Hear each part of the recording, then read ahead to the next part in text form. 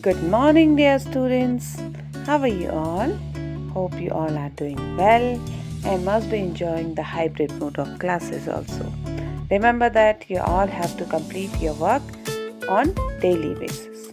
We were doing lesson number 15, means of communication. We have already completed part A, B, C and D. Today we will complete part E, which is answer the following questions. Our first question is differentiate between individual communication and mass communication. You have to give examples also. We have learned many things in this lesson. We have learned about communication and the different means of communication. We communicate with others using different means of communication. Letters, card, radio, television, emails are called means of communication. Letters, telephone, mobiles, email are individual means of communication, whereas radio, television, newspaper, magazines are all means of mass communication. Letters are a common and a cheap means of communication.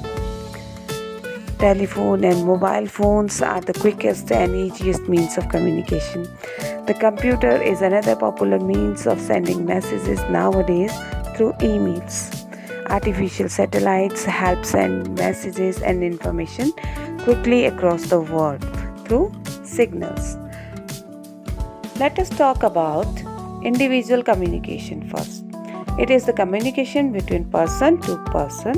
It only provides information, and the examples are letters, emails and telephone. On the other hand, mass communication is the communication with masses. It provides entertainment as well as information. The best examples are radio, television, magazines and newspapers. Let's move to question number 2, which is what is postal communication? How did it bring the world close a few years back? So let's write down the answer. It is the method of communication by post. It brought the world close by making communication effective and reachable to all, as it was less expensive and easily available in every part of the country.